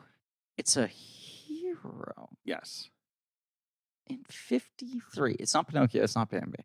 No. It's not Jungle Book. It's not 101 Dalmatians. No. Those are later. Those are all later. Bambi and Pinocchio are earlier. Those are early. It's not Fantasia. No, that's very early. I'm aware. So why'd you bring it up? Because I'm rolling things Embarrassing. out. I'm not embarrassing. I'm special. I think this came later. Goofy movie? It's a goofy movie. Yes, Yeah. it's extremely goofy. Only 50s kids understand. No, it is being remade for Disney Plus, I think, very soon. Oh, is it Sword in the Stone? No! Fuck! That's 63, baby. It's Peter Pan. It's Peter Pan. Disney's Peter Pan. Sorry. A good movie. Yeah, I like Peter Pan. Captain Hook? Yeah, best ride of all time, maybe? Okay, I don't know from your rides. You will. Someday I'll make What you do on you that have to fucking go to little pirate Neverland ship, or and something? you'll be charmed, and it will cost $8,000. God. David? Yep. You've heard me talk about how important it is to have a VPN to protect your online privacy. In fact, I'm almost a broken record at this point on the issue. Endless nattering about this. It's become my catchphrase. It really is. If people want to perfect a Griff impression, it's, well, listen here. It's very important to have a VPN to protect your online privacy. That's how people mock me. That's true. They're always dragging It's you. my only mockable quality. Yes. Well, as much as I like to make fun of you, it's important to have a VPN to protect your privacy, but equally as important is choosing a VPN you trust. Okay? Yes. We do research Right. on our sponsors and only recommend brands that we believe in, and I can say with full confidence that ExpressVPN is the best VPN on the market, and here's why, Griffin. Choosing a VPN, David, is like choosing a life partner, a romantic partner. Trust is paramount. Number one, ExpressVPN doesn't log your activity online, right? A lot of good romantic partner, not logging your activity online, letting you do your own shit behind the safety of a keyboard. There's lots of cheap or free VPNs that make money selling your data to advertisers. ExpressVPN doesn't do that. They have a trusted server that makes their VPN services incapable of storing any data at all. That data is just for you and that VPN and no one else. Number two, speed. ExpressVPN now uses Lightway, a new VPN protocol they engineered to make user speeds faster than ever. ExpressVPN, always blazing fast, lets you stream videos in HD quality with zero buffering. I'm seeing Deadline headline right now. ExpressVPN has entered the Speed Force. And everyone is cheering. The last thing that really sets ExpressVPN apart is how easy it is to use. You don't need any technical skills. You fire up the app. You tap one button to connect. That's it. Even your grandparents could do it. Now, I'm not sure about that. Grandparents are dead, mostly. And the other one, I have to go to her apartment once a week to help her with tech stuff because she doesn't know how to charge devices. Well, nonetheless, some grandparents could do it. And that's not just me saying it. Business Insider, The Verge, and many other tech journals rate ExpressVPN the number one VPN in the world. So protect yourself with the VPN that I use and trust. Use my link, expressvpn.com/check today, and get an extra 3 months free on a 1-year package. That's expressvpn.com/check. Visit expressvpn.com/check to learn more. Just don't make me have to say it again. I've said it too many times. Anyway, so Peter Pan, that's number 3 at the box office. Number 4 at the box office is an Oscar-winning film that is about a place, a location. Hawaii? No, like a club. I'm going to be honest with you. It's a club. Copacabana? No, but yes, a club of that kind of renown. Huh. It won Best Actor, I want to say. Okay. Right? Yes. No, I'm sorry. You know what? It was only nominated, but it did win some design Oscars. Huh. Moulin Rouge? It's John Huston's Moulin Rouge with Jose Ferrer and Zsa Zsa Gabor. Yeah. Is Jose Ferrer Toulouse-Lautrec in that? He sure is. Wow. Was he dwarfing it? I don't know. I mean, I assume so, right? Shoes on his knees? He was a very short man, yes. I mean, didn't Leguizamo do something like that too? Well, but that's Baz Luhrmann. I'm sure he did a version of it that cost $1 million per minute. Well, Leguizamo was very short. He wasn't dwarfing. He's not quite as short as Toulouse. Wasn't straight dwarfing. But I've never seen it. I've always wondered about it. It was a big hit at the time, Moulin Rouge. Yeah. But obviously it's mostly about Toulouse-Lautrec and all that. Right. That's number 4. And number 5 at the box office. Look. I mean, tell me. It's about the name of the movie. It's like a Hollywood big musical.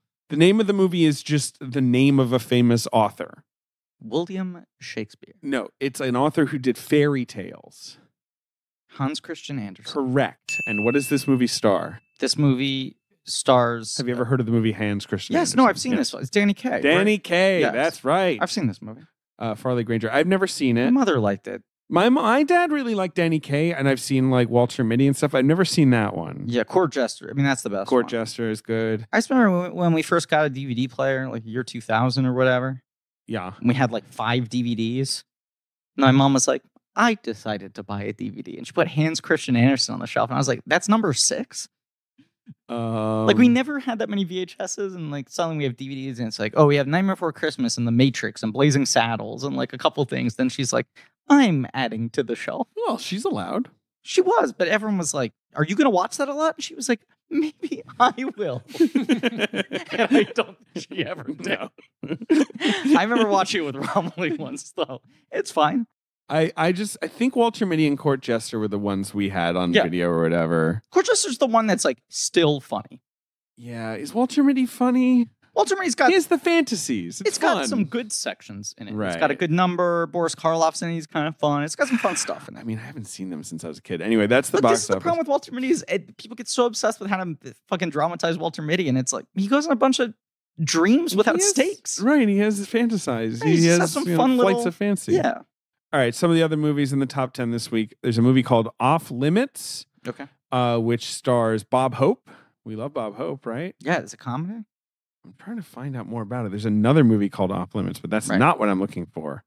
Looking for 1953 Bob Hope and Mickey Rooney. It's about, Mickey Rooney plays a boxer who's been drafted, and Hope has to enlist. He's his manager, and he has to enlist in the army to keep an eye on him. That sounds fun. Yeah, I was getting more excited about the premise.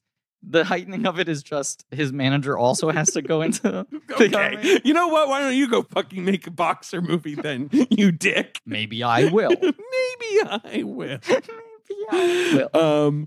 You've got Trouble Along the Way, which is a movie with, I just feel like we have to talk about it briefly, because it's like we never talk about this shit. A movie directed by Michael Curtiz, who made a little movie called Casablanca. Ever heard of it? Curtiz. Yeah. Was he Hungarian, I think? Starring that iconic rom-com duo, John Wayne and Donna Reed. Oh, boy. Does that sound fun? Yeah. Those two? Yeah. It's called Trouble Along the Way. Okay. Is it a Western? No, it's like there's like a school it's a Catholic school that's in trouble, dire financial straits. Okay. And so the rector who's played by Charles Coburn, has to hire a former big-time football coach, John Wayne, the Duke himself, in the hope of getting a sports program so they can like get some money in, I guess.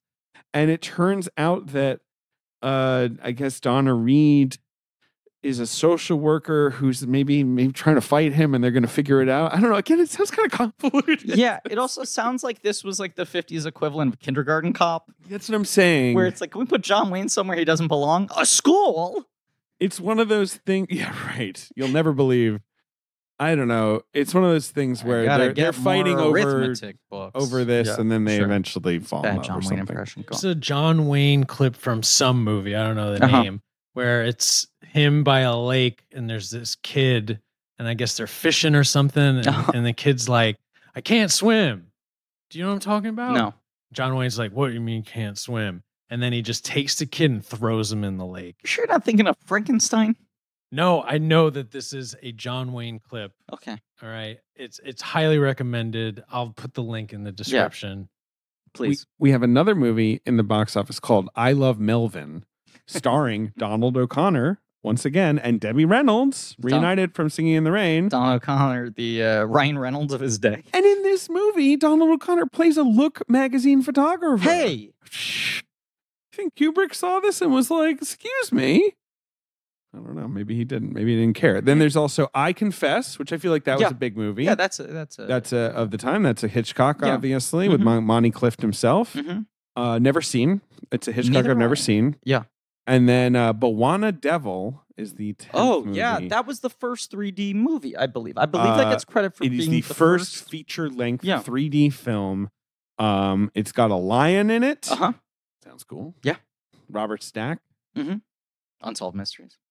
Yeah, but in this one, the mystery has been solved, and it's lions. Sure. You got to watch out for them while you're building a railroad. That's what it's about. I got to watch that someday. Moving on. Yeah, because you're the 3D boy. I love 3D. Fear and Desire makes no money. Stanley Kubrick has no money. Oh, no. No one wants him to make any, movies, right? End of career. Thank you for listening to our miniseries on Stanley Kubrick. It would be funny if he was like, forget it.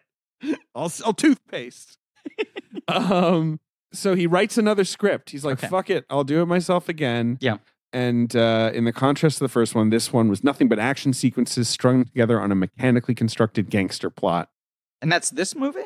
Well, or is this a film that doesn't get made? I don't know. Well, let me keep going. Because the crucial thing, of course, is in between. He does make the Seafarers. Right. He makes on contract for the Seafarers International Union. Right. And obviously, it's a for-hire gig. It's just to make some money. It's also the first time he shoots in color. For the first time, and he won't do it again until Spartacus. But he is starting. I think Killer's Kiss is the script that he's shopping around. He eventually raises $40,000, mostly coming from a Bronx pharmacist. That's the pharmacist, Morris Bussell. Okay, the other one was a drugstore. All right, a candy shop guy. I don't know. Yeah, a druggist. A druggist. And he got $15,000 from a soda jerk. And they shoot this movie in New York City. Guerrilla style. Okay. No permits. Any scene you see in this movie that's like on the streets, and there are a few, they just fucking, did it sub rosa. They were just like, okay, start rolling. Like, another just funny thing to contrast with his career ending with Eyes Wide Shut, where he's like, I'm gonna fucking make my own New York City. I have no interest in being in the streets of New York City. I don't want to deal with those elements at all. So he hires a sound team. This guy, Nat Boxer, is the lead of his sound team. But then he fires him. Nat Boxer is the lead of his sound team, but also a boxer, the lead of his picture. Very true. But he fires Nat Boxer because he doesn't like all his equipment. He thinks the equipment stinks? I guess. He doesn't like all their business. Okay. He's like, I've set up this shot. And they're like, well, we need to put a microphone there. And Kubrick says, cut. You don't make a movie that way. You guys are all fired. Oh, right. He does the same fucking thing again where they shoot it without sound and dub over every line of dialogue. Yeah, it's crazy. And once again, he's kind of just doing it all himself. So many of the cameras, he's just loading the film himself. I will say the dubbing in both of these films is pretty strong. I think when you watch a lot of other movies from this era, it feels a lot more disconnected. Can I say, though, something to what you're talking about with the sound? I feel like I watch still now, like, contemporary movies, and it sounds like shit in a way where I'm like, is this just kind of continued with film production where sound just kind of gets the short shrift comparatively to the visual aspect? I think everything is generally too rushed these days, and I think the visuals also are being rushed, and it's just easier to fix visuals in post than it is to fix sound. Because the way to fix sound is to re-record it, and often it just sounds inorganic. It doesn't.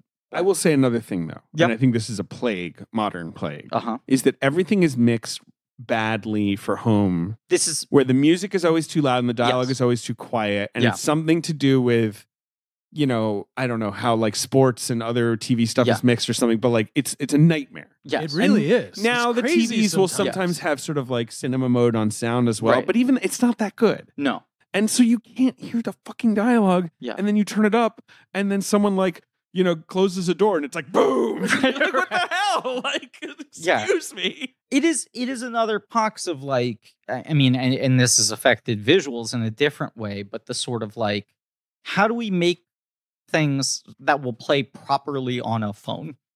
Like, it's not like they all are designed for the phone, but they need to not thinking about the phone.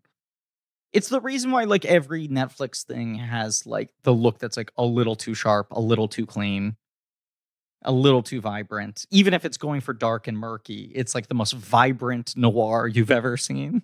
Because it just, everything has to be like so vivid. Kubrick does not like Killer's Kiss much either, right?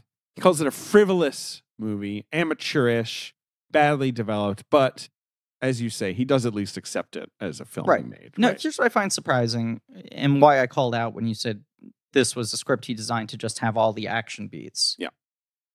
This movie is so much more of a romance than I thought it would be. Like, I thought this was going to be just sort of like, well, a guy and a girl and a gun and a... Right. But this movie is really about, like, her. Yeah, and also the thing... And his love of her rather than her being, like, an element. That's the thing. You keep thinking, like, when will these plots intertwine in some plotty way of, like, it turns out she's... I don't know. The like, double cross. Exactly. She's been in on it all along or something, and then they fall in love anyway. You're waiting for some double indemnity thing. It's like, no, they just live next to each other. Right?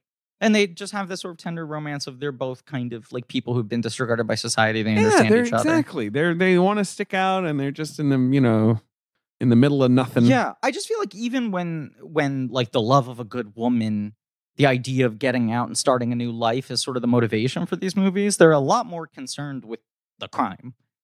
And this movie is so much more concerned with the time the two of them spend together.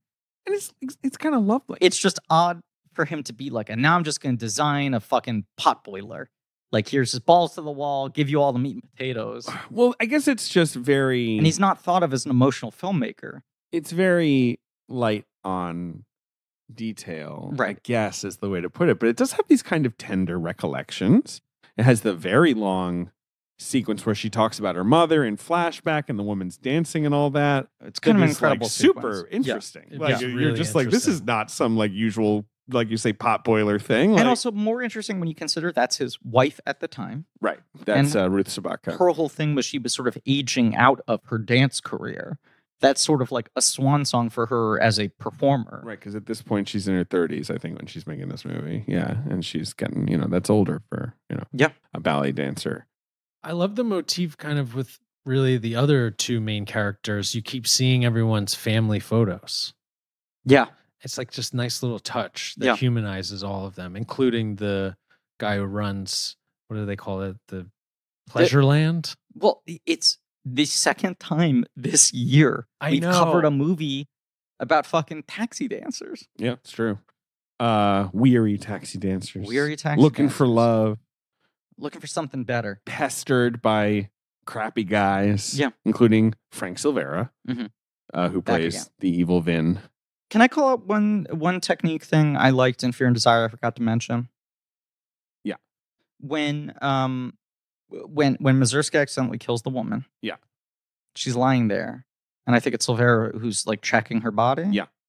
They cut to a POV shot. I know. Of him waving his hand in front of her eyes. It's one of the coolest, like, little things in the movie. And it's kind of a quick pop. Like, you see his hand sort of above her head. Then you see from her dead POV the hand wave. And then it cuts to him, like, running his hand on her neck, checking for a pulse. There's something very eerie about it because he's getting at something of, like, well, you usually don't see POV shots of people who are dead. But also, your role as an audience member is closer to that of a corpse. You cannot affect the action of this film. You know? Sure. I don't know. No, it's cool. You're right. I thought that was a cool shot. I feel like there's that, and there was one other shot in Fear and Desire that I thought was cool. Those are the two things that, and I watched it like yesterday. Yeah. Killer's Kiss. You've got Davey, the boxer, played by Jamie Smith. Mm-hmm. Kind of looks like Kirk Douglas. He's kind of got a Douglas-y jaw. Sure. And then you've got Gloria is the taxi dancer, played by Irene Kane. Who later becomes one of the early CNN on-screen personalities. Is that true? She becomes like a writer. Yes. She hosted a show called Media Matters, I want to say. Media Watch, sorry. And she wrote a bunch of celebrity autobiographies. Yeah. She wrote one for Betty Ford, Rosalind Right, she changed her name. She went back to her birth name. Yeah. Yeah. Chase? Chris Chase. Yeah. That's funny. Or, well, actually, her birth name was Irene Greengard. Weird. But she married a Chase. Different names. What can I tell you? But she's pretty good. Yeah. Would you say? Yeah, I liked her in this. Yeah. And he's got he cuts the right figure. Yeah. I guess. Yeah, right? he's the type of guy. Yeah. And then you got Frank Silvera. That's kind of it. And like you say, Sabaka as the dancer in that sort of one amazing sequence. And they just live next to each other, right? He lives in a shitty apartment. Yeah. She lives in a shitty apartment. They look at each other through the window, right? Like, that's the only setup for Killer's Kiss. Shot that's so good. What is it? Where he's shaving, and then you see his mirror, and you see in the mirror her window. Do you know what I'm talking about? Yeah, it's like the night before the fight. He's like, you get like a 360 of his room. Yeah. And I think at one point you can kind of see through the mirror her. Right, it's like through the apartment. mirror, you see the reflection of her window that he's looking at over his shoulder.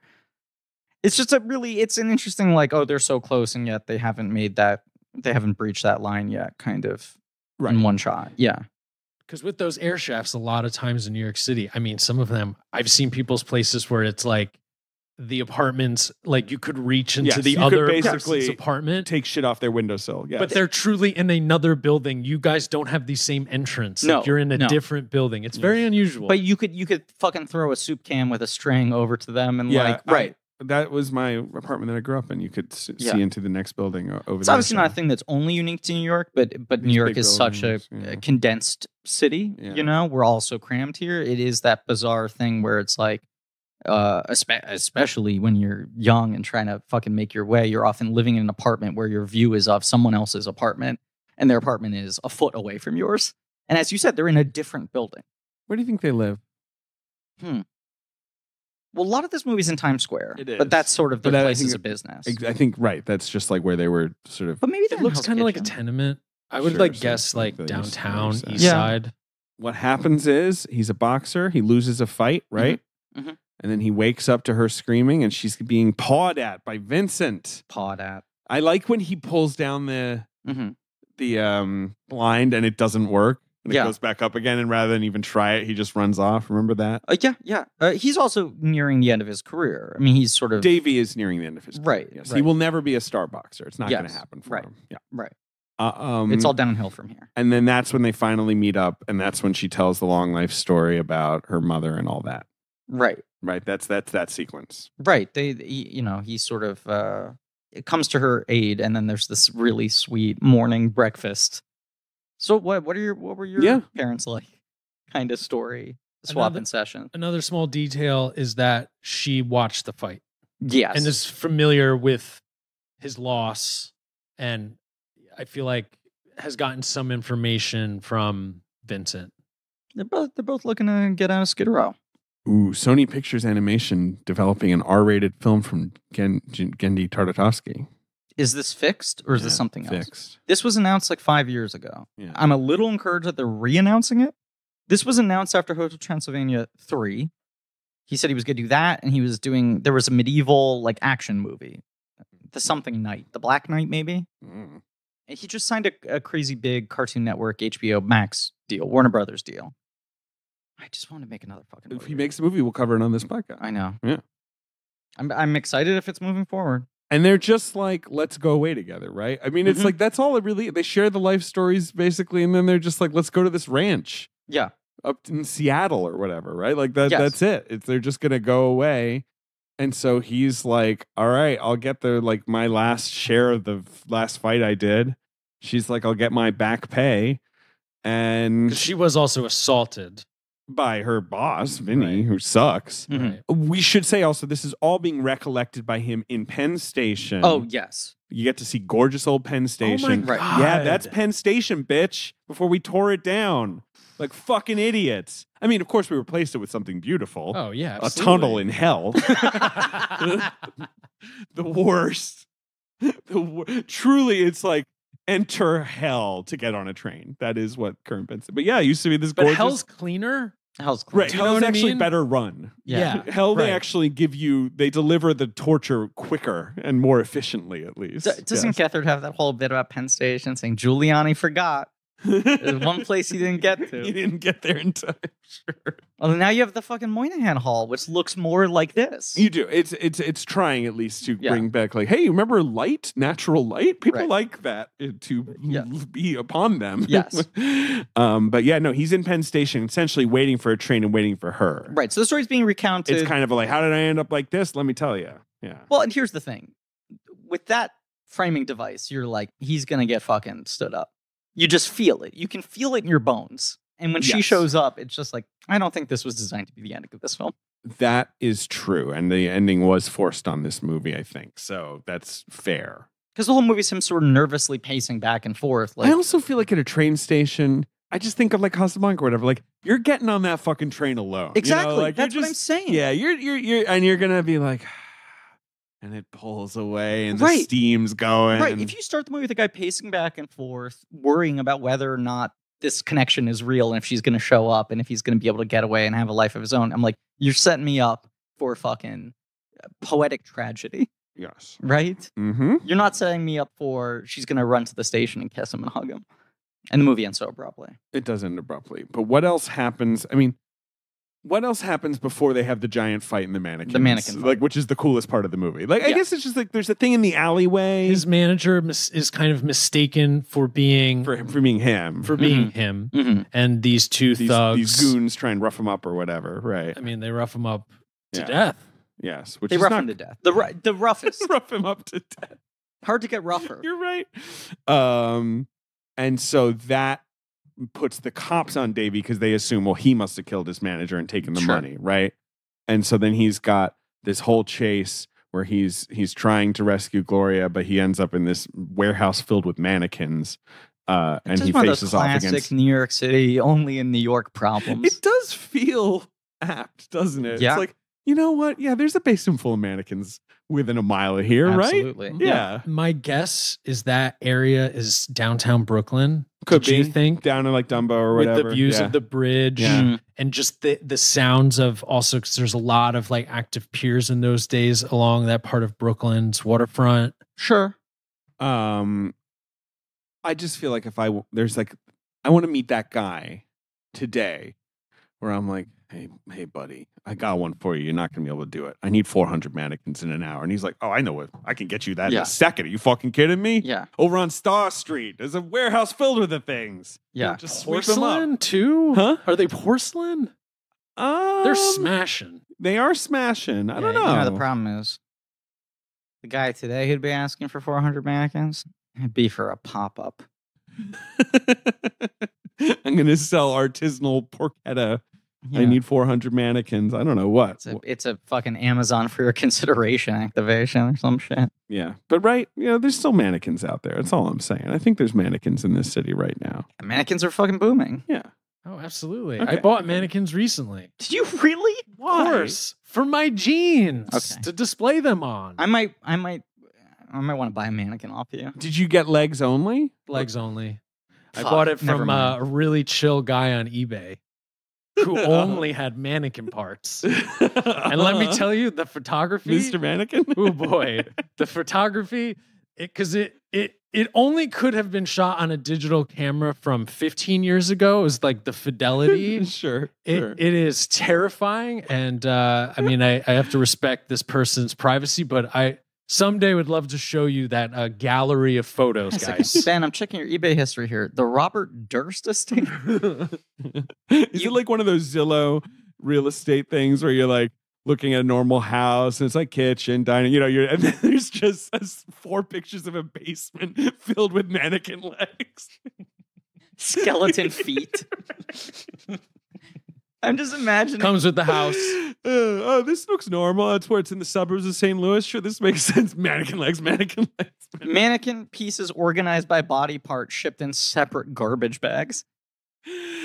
Anyway, the fight's just so cool. That's just the most, I don't know. Yeah. It's so cool. Like, this is not fair, but we recorded this out of order because of guest availability. Yeah, we did the killing and the killing already. fucking rules. The killing kind of just like puts all of this in a cooler package with better actors. No offense to the actors. Yeah, with actors who have real noir credibility. So like watching Killers Kiss after Fear and Desire is like, oh, now we're cooking.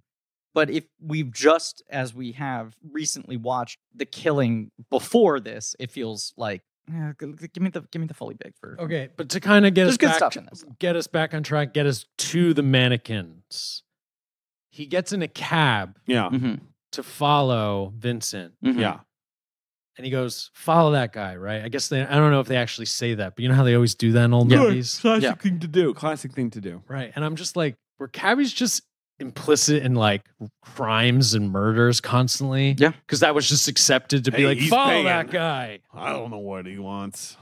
Well, also, did you just have to was be the there like best a code? driver? Do you know what I'm saying? It's like a Hippocratic code almost of like cabbie driving, where you're like, hey, all right, I'm just gonna take you where you want to go. Yeah, there was driver passenger confidentiality.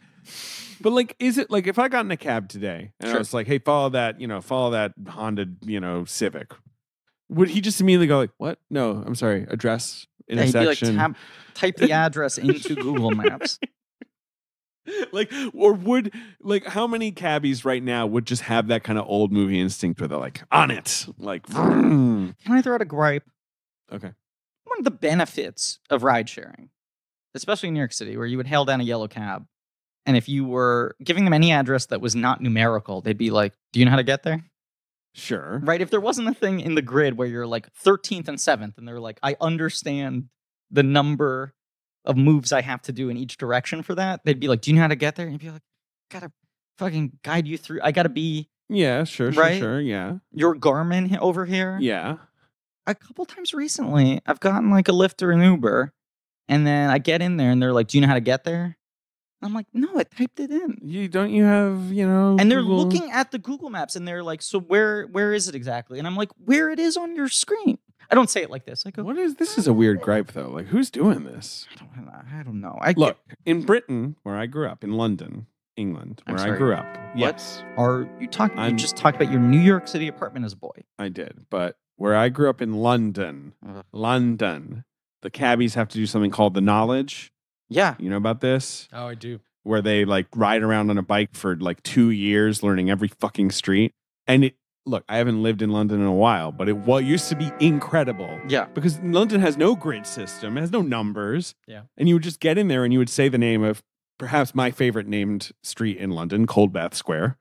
Coldbath Square. There's so many good street names in London. My mom and I would always be like, if we ever saw a good one, we'd be like, and we would tell each other later, but we never topped Coldbath Square. Wow. We were always like, I want to live there. Chimney sweet place? Probably.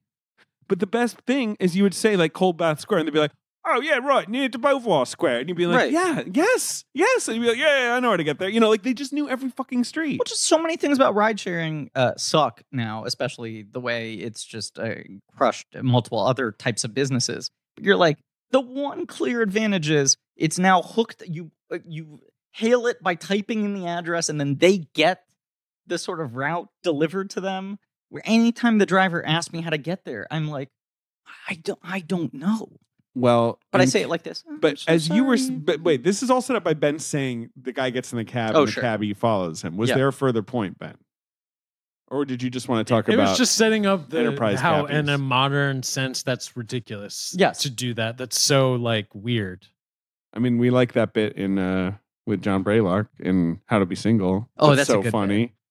You remember that? No. Where she it's near the end, right? Yeah. Or whatever. It's in her downswing. Yeah. And she gets in and I guess Braylock's the cabbie, right? Yeah. And he says, where to? And she's like, just drive. I believe she gets in, she's feeling heartbreak. He goes, where to? And she goes, just take me home. And he goes, bitch, I don't know where you live. That's what it is. Yeah. No, I don't know where the fuck you live. I think he swears. Right, because they got Braylock to swear on camera. Right. Just take me Bitch, home. That's what it is. It's so funny. It's like the funniest thing in that entire It's a movie. really good joke. Yes. Yeah. Why in Killer's Kiss, after he defeats Vin in the mannequin basement, does he because he then is exonerated? I guess it's like he just didn't do it. I guess they just figure it out. Yeah. Because he really seems like he's screwed. You know, when they think he killed his manager and all that. Like, but then he just gets off. Look, David, you have to understand. In 1953, there were no cinema sins. What year is this? 55? Did I fuck it 55. up? You fucked it up. There were no cinema sins. People were pointing out plot holes. You just go. I'm not even saying it's a plot hole. I just don't even remember if there's like I'm saying much it's a plot of an hole, explanation. and I'm saying cinema sins better do fucking Killer's Kiss. They should. They really should take it to task. Yeah. I think it's the witnesses of the two goons. Or like it wasn't him. It was these two guys. Yeah. And that's when he's like, well, I'm going to buy a train to Seattle. Mm-hmm. He doesn't think she's going to come. And at the end, she does. Ticket. I want to make it clear. He's not buying an entire choo-choo train. No, you're right. He's not buying the train. He buys one ticket to Seattle. Yes. And then she shows up right at the end of the kiss. The end. Happy ending. That was the titular. It truly was a killer's kiss. I guess so, right? I mean, he does kill Vin. Yeah. So he is a killer. Yeah. What are we forgetting about Killer's Kiss? Nothing really. The things I really love are that flashback with the dancing mom. That's the best sequence. And the fucking mannequins. Those both are really good. Yeah. And I just went to see it at the Film Forum like when I was 25 and I had a great time. That's what I remember about Best Killer's thing about Kiss. these two movies, combined a cool 2 hours and 5 minutes. That's true. Nice to knock 2 movies out. What's his longest movie? I think 2001. 2001 ain't short. That's for sure. Oh, I have something I wanted to talk about really quickly. Mm-hmm. The elevator. Linden's long. Normally, well, Eyes Wide Shut is long. Normally, I like things when they're slow. Sure. But that elevator, boy, oh boy. If I had to live in those times, I'd be pissed. That shit looks like it takes forever. Yeah. It was, well, David, things moved slow back then. It's like the Oregon Everyone Trail. just was cool with that. People would die. Everyone was cool with everything being slow. Of old age. It was a slower time. Maybe that's the problem with these days. Everything's moving too fucking fast. Now. Maybe we need to all take a break and take in the elevator. We're all on our phones. We're all looking down Yeah, at our that's right, screen. man. His longest film, by the way, is Spartacus, which is 3 hours and like 12 minutes long. I forgot that Spartacus is like a classic Hollywood epic. Can we push back the recording on that one? No. It's next Friday. I know, I'm doing the bit of already acting like I started the movie too late. He's done Break that the so many episode times. into 2 parts. Just now decide that. Yeah, 3. 3 parts. Just stretch it out. Does it have an intermission? I don't know, but probably. I haven't seen it in a while. I do have the Steel. Do you have the Steel? I got the Steel. Good for you. Thank you. Sporadicus. Good for you as well. Yeah. of course. Let's do the box office game for Keller's Kiss. How long have we been running, Ben? It says here long enough. Yep. Great answer. Number one at the box office in October, the 5th of October or whatever, 1955, is a movie I've never heard of. Okay. It's a war film, account of World War II, based on a soldier's autobiography. And it stars the author of that book as himself. It stars a real soldier. Wow. Yes. And he became a truly famous actor. Huh. Very interesting figure. Made 21, made lots of movies, not 21 movies, 21-year acting career. Okay. Mostly did Westerns apart from this. Huh. Had PTSD, slept with a handgun under his pillow, struggled with pills later in life, but was a famous sort of post-war figure. His name is Audie Murphy. Oh, sure. Heard of him? Yeah. And he wrote a book called To Hell and Back. Oh, I know that title. And that's this movie. Okay, wow. Yep. Never directed by Jesse Hibbs. I did not know that's what that movie was, or that was his background. That's wild. Big and this is after Best Years of Our Lives, yeah, right? because Best Years of Our Lives is it's like 46 or something. It's like very shortly after the war. Right. And that movie is, if people haven't seen it, incredible and really worth watching. That's like one of the best American films ever. Yes. In my opinion. This is, I've not seen, but I think more of like a straightforward like action picture. Okay. Just with the grit of like, this is based It's like on that fucking real Act war. of Valor movie or whatever, where they were like, the soldiers are real. Sure. Yeah. That's what it's like. It was inspired by that movie, actually. Great. No. They went back in Anyway, a time machine. number one at the box office is that. Okay, number two is one of those. It was like one of the highest grossing movies of the year. Okay. It's one of those movies 55. that's literally just footage of vacations that you could take in Europe. God. Is it called This Is Europe? It's called Cinerama Holiday. That was going to be my second fucking guess. Okay. I know that title. Yes, because the Cinerama was like the widescreen. Well, it's multiple screens. It's like a dome. It's like 3 screens and it's sort of like curved, right? I've never done it. Curved. And they would make these Cinerama movies that were just like our great national parks. Right. And you just sit there and you couldn't believe how this thing looked. This one is much like the ones you're describing. Emphasis on spectacle and scenery. Sure. A bobsled ride. Okay. A landing on an aircraft carrier. Cool. So it's truly just fucking cool photography. Right. But it is called Cinerama Holiday, so it's supposed to be about holidays you can take. I mean, I don't know how many fucking holidays involve you landing on an aircraft carrier. Sounds like a proto-Soren. Number 3 at the box office has just a great title. Just a fucking bananas good title. Oh, Casper, A Spirited Beginning. It's a John Wayne picture. Okay. Once again, Mr. Wayne is coming up in the box office. Lauren Bacall. Fuck. Pretty good pairing. Yeah. It's a Cold War movie, and it's set in China. And I think it's about like Chinese communists. Wow. And it's sort of like him fighting the Soviets, maybe on the side of the Chinese. I'm not sure. What's it called? I'm not going to guess this title. It's a William Wellman film. It's called Blood Alley. Pretty cool title. Fuck. Ben's eyes went wide. And it's what a good name. Yeah. One of those movies where it clearly has Asian characters, right? Yes, Chinese of course, characters. yes. And I'm scanning the cast list here, and I'm not seeing a lot of Chinese names. Eli Wallach. Barry Kroger as Old Feng. I'm guessing not a Chinese guy. But anyway, I've never seen it. Never really heard of it. No, that's a good title. But apparently it was an early movie for Anita Ekberg. Oh, sure. Who has a small role in that. A lot of yellow face. Oh, including her. Great. Cool. Great. Cool. Great. Anyway. Fantastic. Hey, look, it's the 50s box office game, baby. I take what I get. Vacation movies, racist John Wayne shit. Look. Number 4. Racist John Wayne shit was kind of the Marvel Cinematic Universe of its time. Number 4 at the box office is a Humphrey Bogart film that I've never seen. I have heard of it. I've never seen it. It's about like he has to masquerade as a Catholic priest. I think it's also set in China. It's not what's it called? We're No Angels? No, it's not that. That is a Bogart movie where he has to pretend to be a priest, though, but right? It's not that. I know, but I'm just to confirm. Yes, and there was wasn't We're No Angels then remade as De Niro and there you go. Yes. Yeah. And you are I mean, that was a bogey movie. Sometimes I'm right about But you know what? This Even is when I'm set wrong. at a small American mission in China in 1947 at a time of civil war, and Humphrey Bogart plays a hunted man masquerading as a Catholic priest, and Gene Cherney plays a nurse. Lee J. Cobb and Agnes Moorehead and E.G. Marshall are all in it. Those are all good actors. It's called The Left Hand of God. Okay. I've never seen it. No. I love Bogey. Yeah. And apparently it got bad reviews. Mm. Number 5 at the box office. Mm-hmm. It's a Hitchcock. It's a Hitchcock in 55. Not one of his best, in my opinion, Okay. but a movie star movie. Is it a Stewart? No. Who's the other one? Grant. It's a Grant. Cary Grant himself. Mm-hmm. Archie Leach to his friends. Well. What was his name? Ugh. Good thing he changed it. P.U. Whoa. Yeah, but what about a guy called Cary Grant? Interested? Very.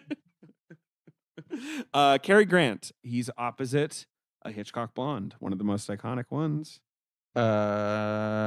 Not Grace Kelly. It is Grace Kelly. It is Grace Kelly. And what's the movie they made together? Why am I fucking It's blanking? one, in my opinion, it's one of his more boring movies. I've seen it. I've never loved it. Is it It's very pretty. Suspicion? It's not Suspicion. That's a great movie. Who's in Suspicion again? Isn't it Ingrid Bergman? Yeah, you're Oh, right. that's I haven't crazy. seen Suspicion.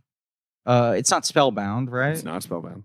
That's Joan Fontaine in Suspicion. It's Ingrid Bergman is in Notorious. Okay. What a fool I am. And Spellbound is Bergman as well with Gregory Peck, I think. Right. Spellbound I haven't seen. I just haven't seen so long. What the fucking movie is this? Why am I not putting this together? Well, it's Cary Grant playing a cat burglar. Does that help?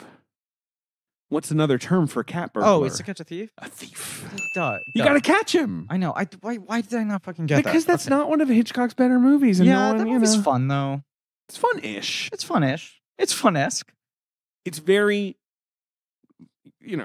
everyone looks amazing. It's a movie star movie. Great gowns. Yeah. Good hair. Yeah.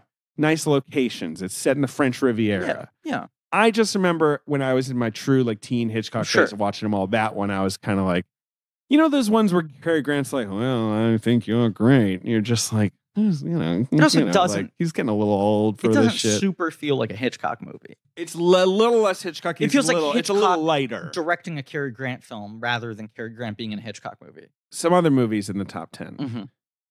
Jane Russell and Jeanette Crane in Gentlemen Marry Brunettes, which was sort of a sequel to Gentlemen Prefer Blondes. I don't think I knew that was a sequel. Well, Also, a now little you know. rude to just tell brunettes that they're the consolation prize.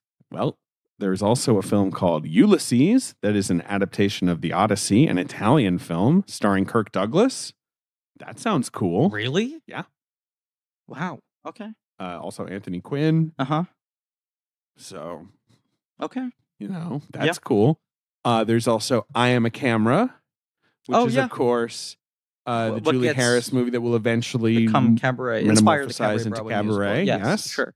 About the Berlin stories, Fascinating. which are interesting. And then you've got something called The Shrike. Mm. Jose Ferrer stars David? and directs. What? And do something dramatic. David pulled his microphone off the table, leaned in. I'm getting sleepy. Which sounds kind of cool. I'm getting sleepy too. Yeah. And the cat, and all that stuff. Sure. But yeah, I don't know. Successful stage director driven to a mental breakdown. Okay, sounds fun. And then something called The McConnell Story. Not about Mitch. No, it's about someone called Joseph McConnell, who is an Air Force pilot. It's a lot of World War II shit, still in the air. Starring Alan Ladd. Alan Ladd. Senior. Laddie. Him of shame. Yeah. So that's the top 10. Okay. Look, we'd love to talk about the fucking, 50s is a golden age of cinema, but then you realize there's a lot of programmers came out. Well, that's what's interesting about the box office game back then. Yes, Right. You're like, oh, well, we think of X movie. Oh, these are but of course they were not the biggest sellers. Right. There are movies Yes. that both are completely forgotten and movies that are literally lost to time. Sure. That just aren't in circulation anymore and we never talk about them. And they only exist as this was one of 6 movies that movie star made that year. Right. It's just a title on a list. No one ever wants to talk about how gentlemen marry brunettes, but they do. They do. Okay. We're done. How long has it been? It says here, stop. It says Sure, stop. just stop. It just says stop. It says stop. Wait, Ben, did you press stop? Oh, no. Okay, it's still going. Hey, look, next week, Yeah. The we Killing. recorded it already. The Killing. with Patton Oswalt. Hey. Fucking corker of a guest. And good episode. I think good episode. Yeah. For a Zoom app? Yeah. Yeah. Yeah, we had some tech difficulties, but I think we'll come together in the edit, right? Oh, it's great. It's great. Good It's a good episode. Fun conversation. It's just And a banger of a movie. It's a movie that rules, and Yeah. also the three of us just dorking out so fucking hard. About God. like, 50s noir guys. Yeah, Right. for Yeah, sure. it was- talking greasy on Victor Mature. Oh man. It gets deep. It gets Yeah, deep. it was a good time. So Yeah. that's next week. That's next week. And this was this week, and the episode's over. Thank God. I know. It's hot in here. You know what I don't like? Summer. I like things about it. I don't love the always heat. think I like it more than I do when Yeah. it comes. Well, this is why we're gonna have air conditioning in our office. God damn it, Ben. We will. You We're not guys. fighting on this. We're all on the same page. It's I know. a must. And Olaf, as far as I'm concerned, that guy's crazy. Is that it? So much for the birds. Oh, sure. Yeah. Olaf is crazy. I thought Olaf you were is taking us crazy. out. Look, thank you all for listening. Please remember to rate, review, and subscribe. Thank you to Ben for putting the air conditioning on. Thank you to Marie Barty for our social media and helping put together the show. Alex Barron, AJ McKeon for our editing. Pat Reynolds, Joe Bowen for our artwork. Thank you to JJ Birch for our research. Did a lot of goddamn work for this episode. Get 2 movies and all the table setting for Kubrick. Thank you, JJ. JJ continues to kill it. And we're never, ever going to mention on Mike how late he sends us the dossiers. Not late like they're overdue, like he just sends them at odd hours of the night. But we're not going to mention it. We're never going to talk about it because he already has told us he gets self-conscious when we do it, so we're not mentioning it ever again. Thank you to Lane Montgomery and the Great American Owl for our theme song. You can go to patreon.com/blankcheck for Blank Check special features. We do commentaries on franchises like the Roger Moore James Bond movies, but we're also going to do a bunch of Kubrick bonuses. So I think we're going to do 2010. We're thinking 2010. We're thinking Dr. Sleep. Hell yeah. And Get we your got- hats. And we got a Kubrick-themed Talking the Walk coming later this year. That's all I'll say about that. Go to Blank Check Pod for links to some real nerdy shit.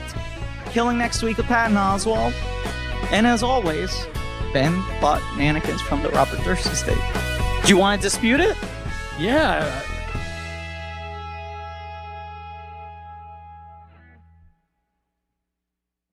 What's up, Ben? Oh, nothing, okay. Literally.